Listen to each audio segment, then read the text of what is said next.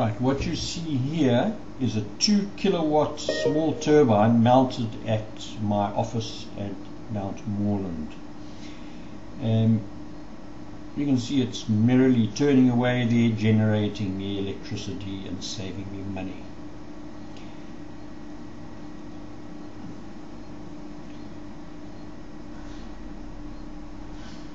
It's having a good old whirl, and the wind has just come up. It's not blowing terribly hard, 10 to 15 knots I would imagine maximum.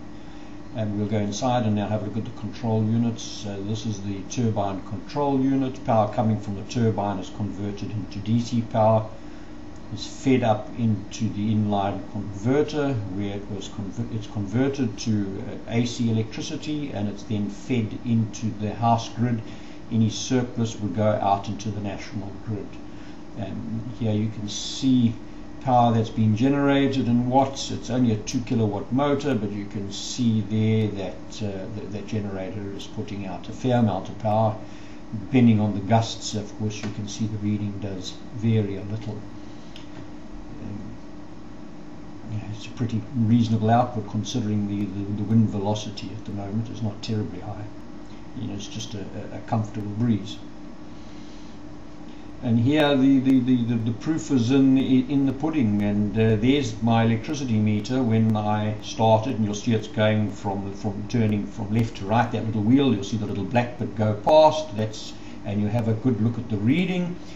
And here's a couple of hours later, and that is now turning from right to left. The reading has decreased by almost 4 units. That's 4 rand in a relatively short period of time.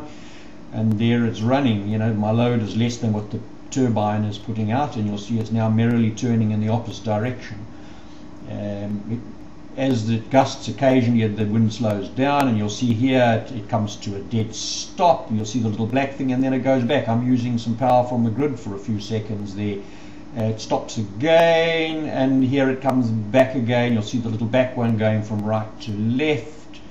And away it goes. But there's the proof of the pudding. Just look at the reading. No one can deny that.